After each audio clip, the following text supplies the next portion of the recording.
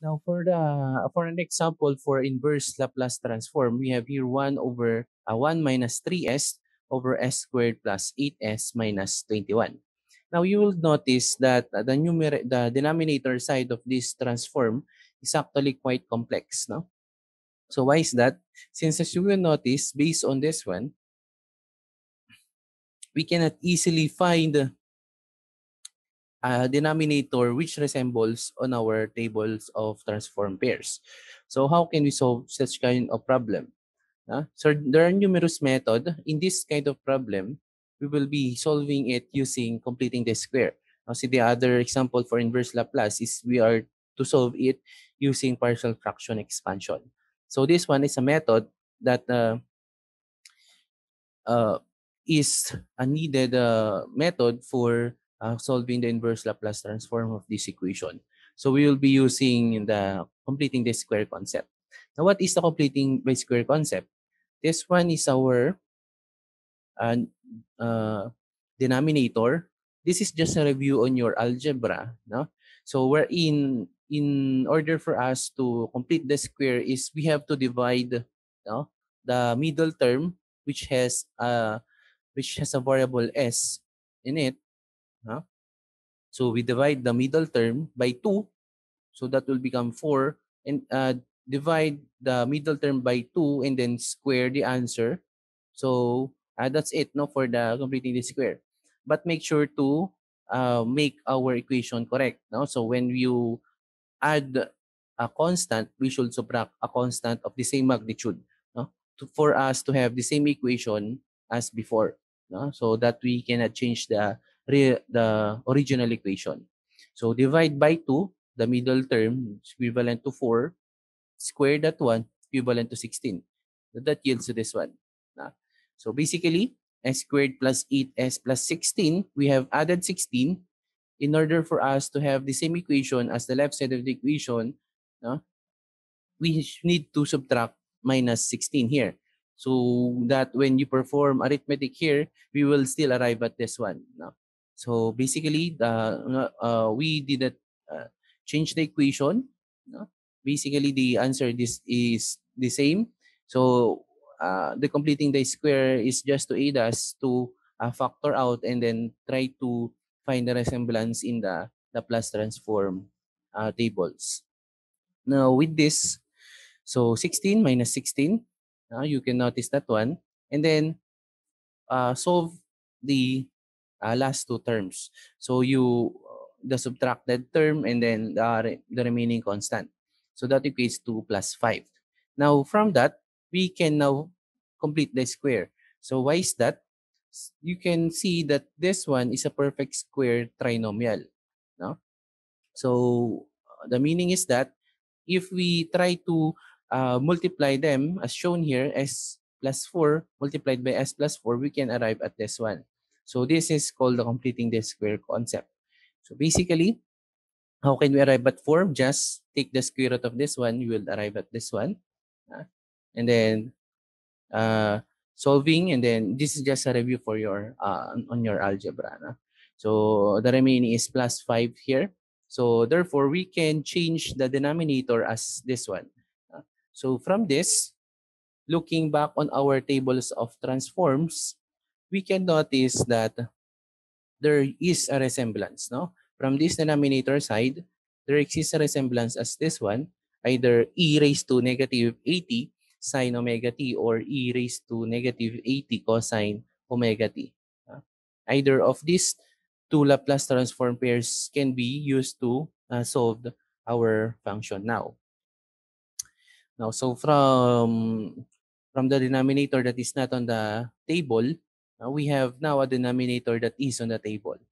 So using our tables of transforms, you can notice that this one have we can have two options here.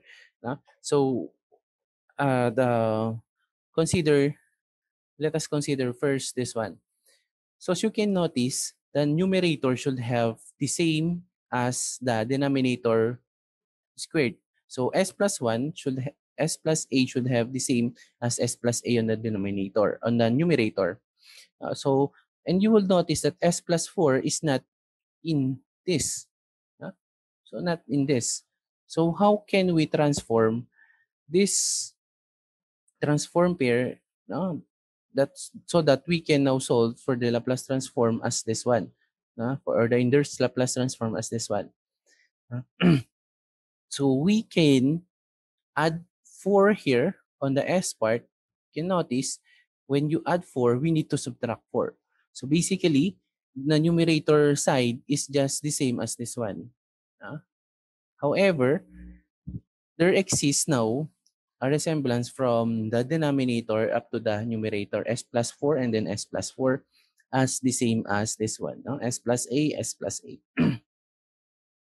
Just manipulating the equation again, no? Distributing -3 on this side, which you can notice, and then -3 on this side. So that will be positive 12. You can see now we have the resemblance. No? And then just uh, manipulating again, 1 plus 12 is 13. Arithmetic, performing arithmetic to this one yields to the following. And then you will notice that we can divide this by this, the denominator, and then 13 divided by this one. Performing that one, we can see that from that, we have here on the first term, and then we have here on the second term.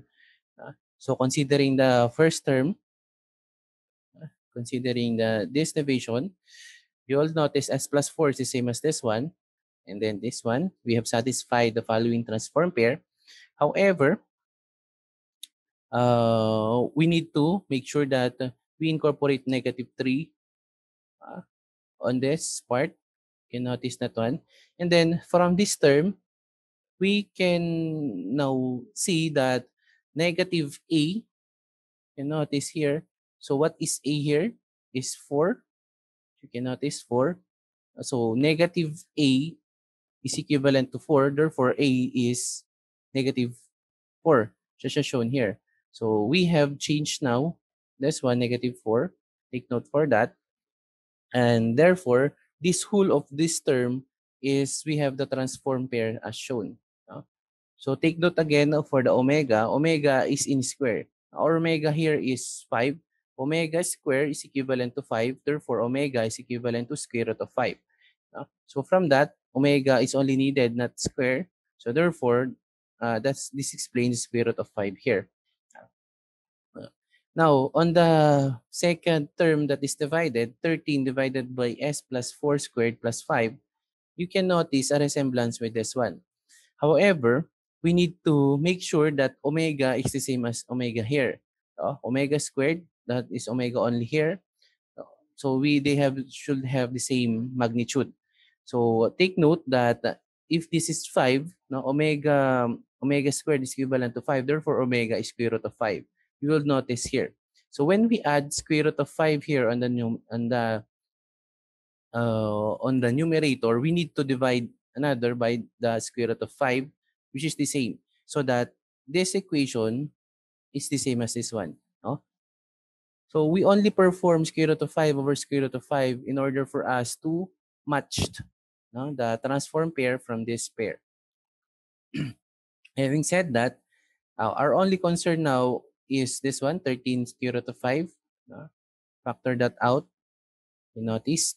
And then from that, the remaining square root of 5 and then 5 here, we have satisfied this transform pair already. And then the same as this one. So for the A naman, for A is negative A, you can notice here as 5, we have for format, thus as negative A is equivalent to 4. So A is equivalent to 4. So substitute A equivalent to 4 here equates to -4.